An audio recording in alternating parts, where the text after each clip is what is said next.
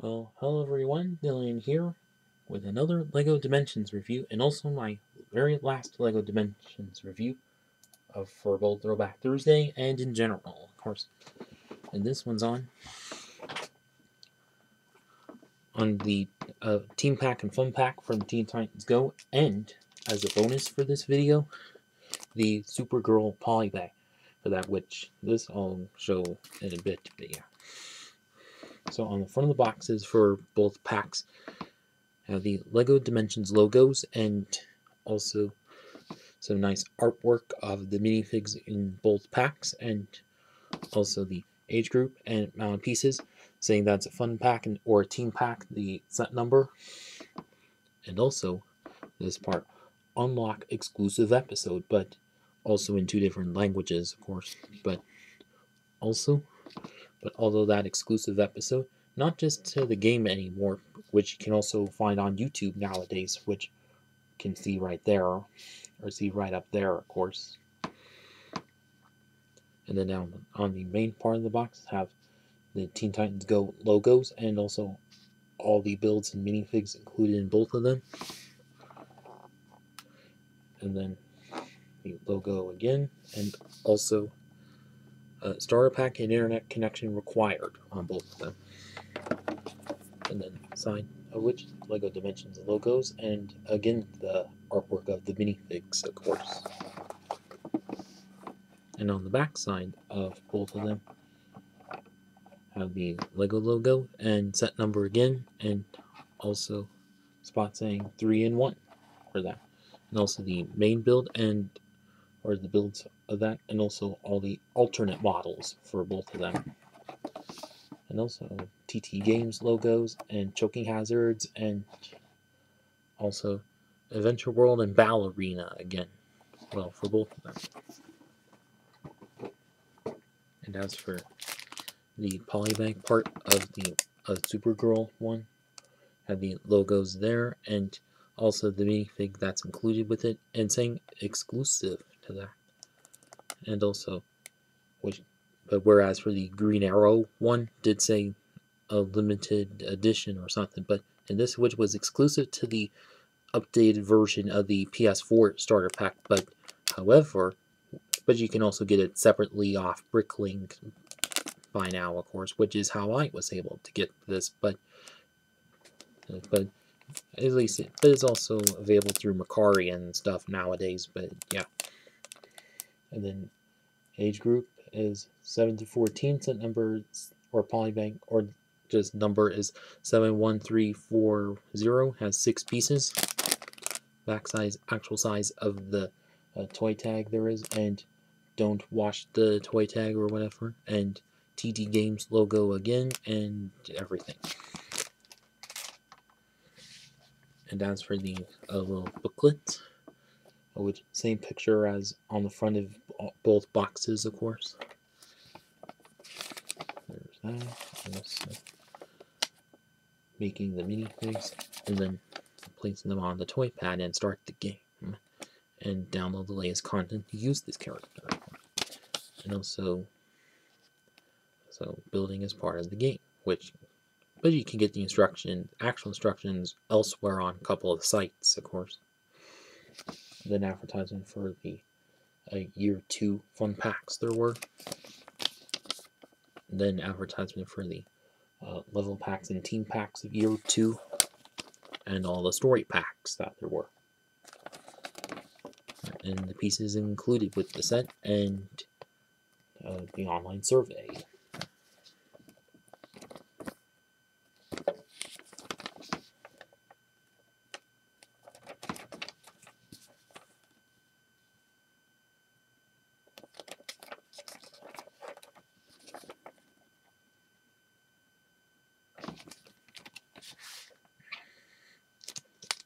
As for Supergirl's insert, same picture as the front of the Polybag, of course.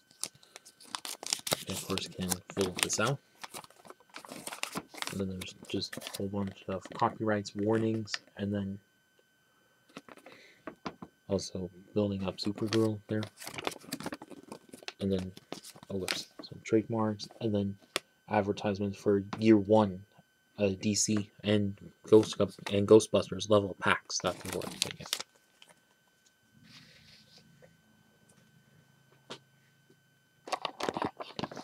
Now on to the picks.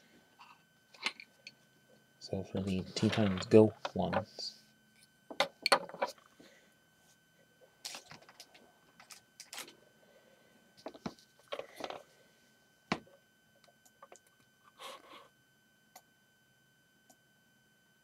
And now, a little thing to note is that these which are based upon the Teen Titans Go slapstick show that there was, not like the original Teen Titans show from the mid 2000s. But however, so it didn't have a bit of odd looks to that. So as for Raven, who is first time in any set, made first time ever, and of course has the show face looking like that to the show, and also the hood piece in purple, interesting to see there, and also holding a Ninjago Zap piece there, also used as Force Lightning in Star Wars then.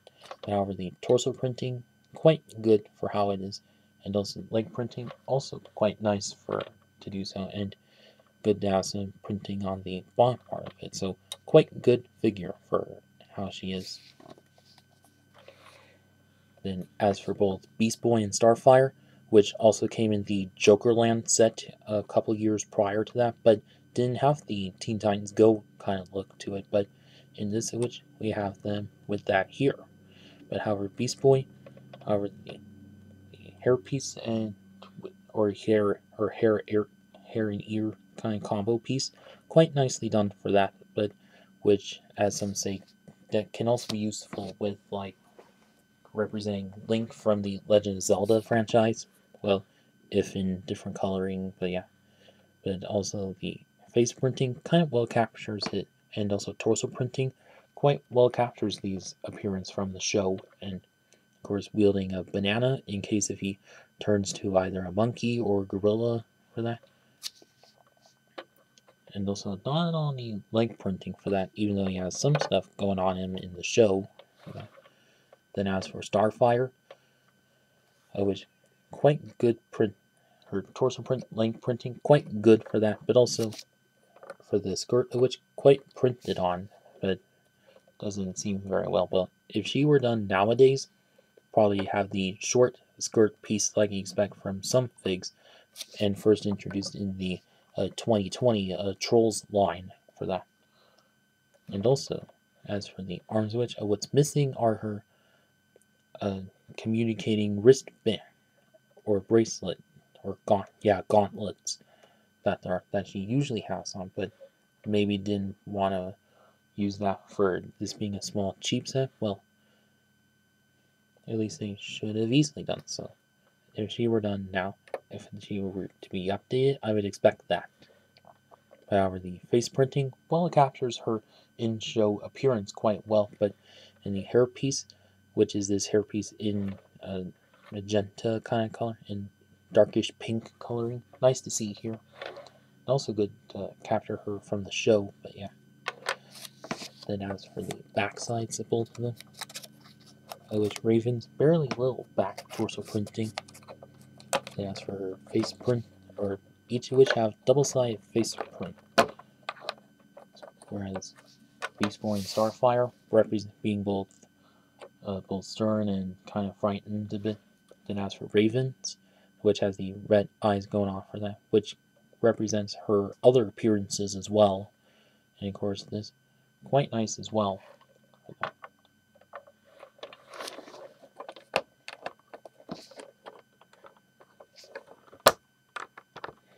Then as for the base plate pieces for Ravens, it was like that with the Raven on there, of course. For Beast Boy, which there's those color schemes, and also hand and paw for that, representing him doing so, of course. Then Starfire's, just a fiery star on there. And that's about it for these figs here.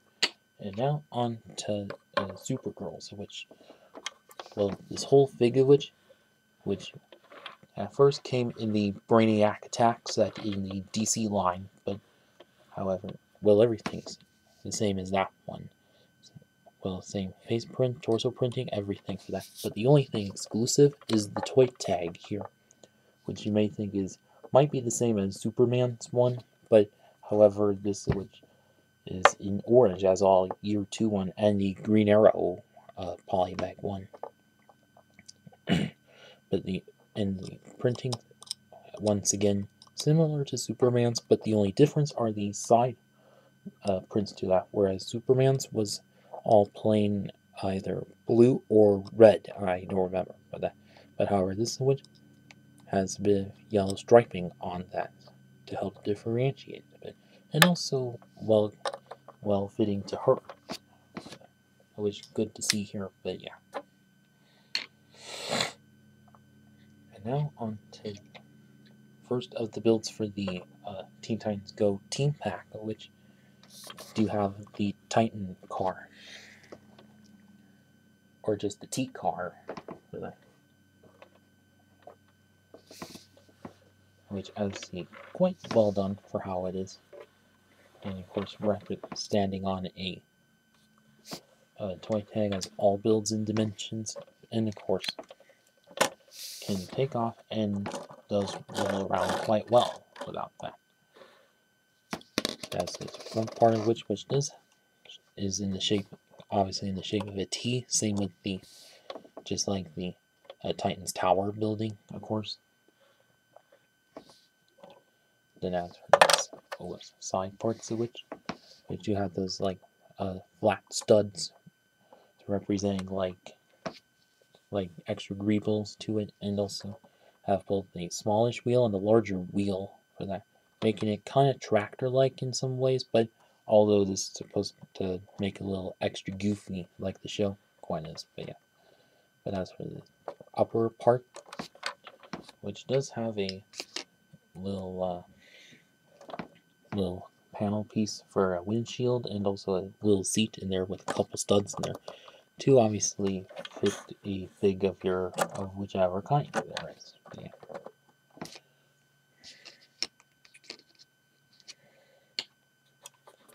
And on to the back side, or the sides of which, just a bit of snot with a tile and G-slope there, and also just a regular blue curved slope on there, and bottom part just not much of anything to that, but although maybe not much to be used with the other build and the alternate models of this, but however, as is, still quite good for how it is for that. And also, all of which resting on a 2x4 plate for that. And you can like stick it on to there, and there you go. And that's about it with that. And now on to Raven's Spellbook, which, as you can see, quite an interesting, neat build for how it is. Consisting of mostly black and also lavender, and a couple of random bits of both clear and trans purple, of course. And also all resting on a toy tag, like all builds. Kind of hard to get on. Well, there we go. So as is, like this bottom part, of which just a couple of hanging brackets, most likely used for the alternate models of that. It does also have a hinge part in the center, and also these, and also a couple of large hinges with a couple of plates tiles, or rather plates, and also a couple of curved slopes on both sides, obviously representing the many pages of the book, of course. And also, with that out of the way, kind of closes up a bit for that. But of course, it's to have this part go on to it, of course. To have a clear bit in the center, most likely for it to not flop around, which is good to see there. And then is all around by one brick with a few spikes on the sides there, and then upwards, going to a dish piece, or little dish piece, but in trans purple, kind of nice color to use in mocking for that. And also this little horn kind of bit like we've probably seen in Ninjago and elves and such. But even though you can get just one of these in the case here, but at least, but whereas the rest of which still acts as a good parts pack of black and such. And I guess that's about it with Raven's Spellbook. And then last of the builds of which is the Titan Robot. Or well, or otherwise just a small representation of that. Like I see, although he does kind of well capture the appearance from the show quite well. Like with this whole color scheme and also how it all looks for that. And of course, and just like the a couple other mech builds that there are in Dimensions, it's all resting on a little bar piece. Just for that. Although you can pull it off if you want to, and without it, it does stand quite well for that. Like as for the legs, which comprise of mostly these hanging brackets and also plenty of stuff, and also cheat slopes representing the farther foot parts, and which resting on hinge kind of plates for that, and also going into the torso part, which does have a couple of tiles representing the T for Teen Titans, of course. And then as for the arms, which are just a couple of little, or a couple of, like, plates with bar bits on them, and also a couple of little cylinders representing the lower arms, but most likely has cannons as well. But although it would have been nice to have a couple of little Exoforce droid hand bits representing hands for that. Well, maybe you could add that on if you wanted. But as for the head, just a couple of studs and also the football player helmet, but in a darkish pink, interesting to see there. And the backside, which just a modified plate to hold it all together, of course. And of course, although this whole build of which you can definitely use in a small scale mock of representing a scene from the show, of course.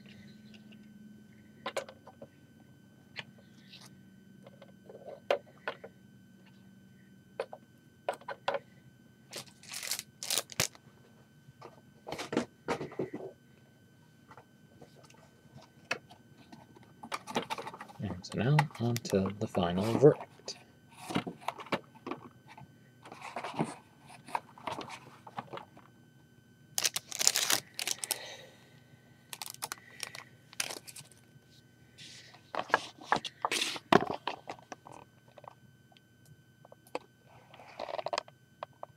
So overall, I think these of which are quite good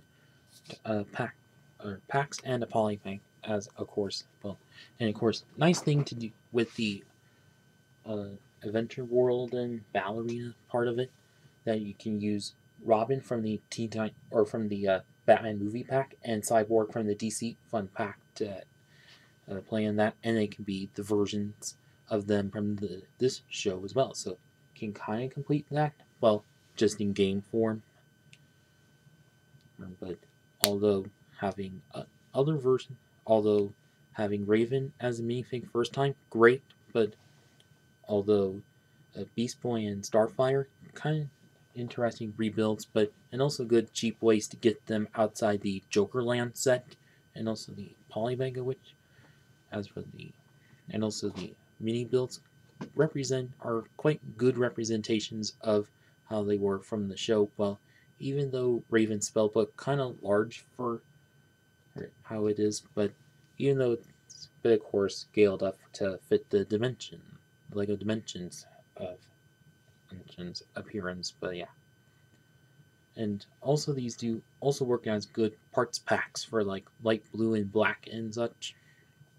Then as for about it there. And as for the Supergirl Polybag, which although I think would have been nice to have in something a bit extra exclusive to it, aside from just the toy tag for that.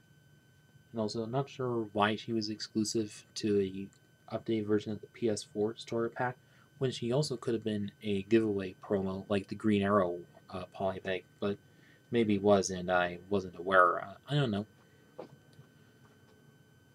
And of course, and also a good way to of getting her without getting the Brainiac attack set as that one.